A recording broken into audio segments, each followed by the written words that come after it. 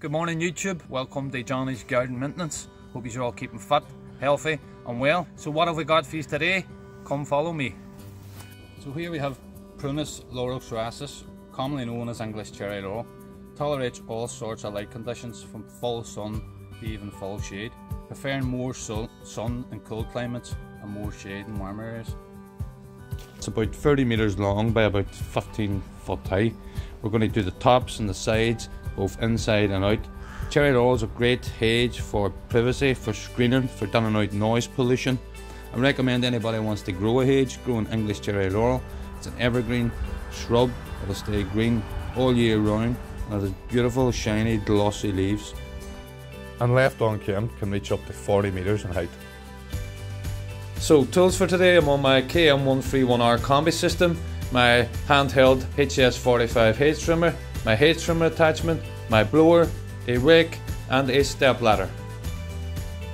Sit back, relax.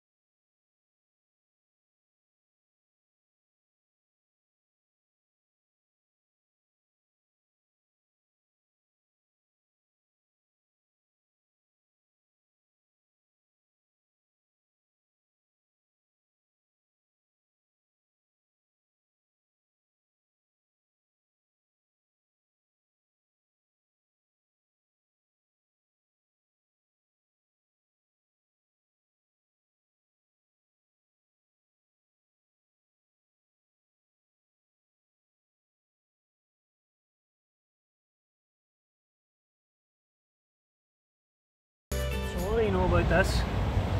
This is buttercup. Mind doing this as a kid? Do you like butter?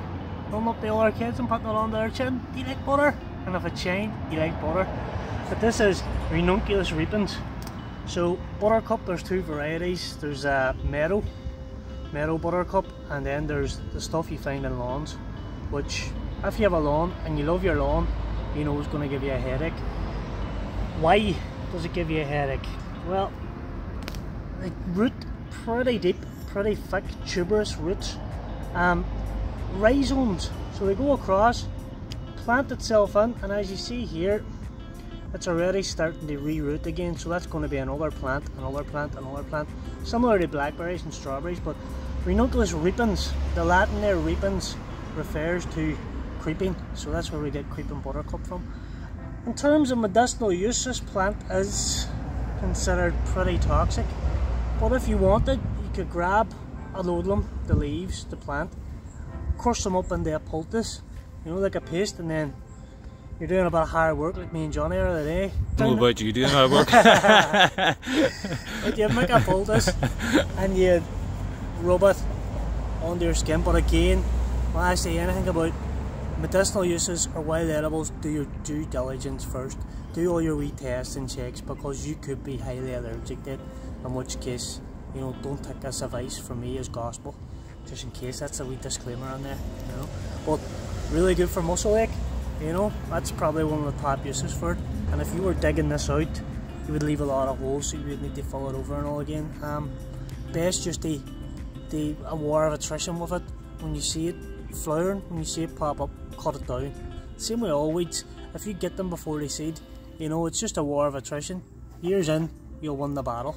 But that's our wee bit in ranunculus repens. Thank you for listening.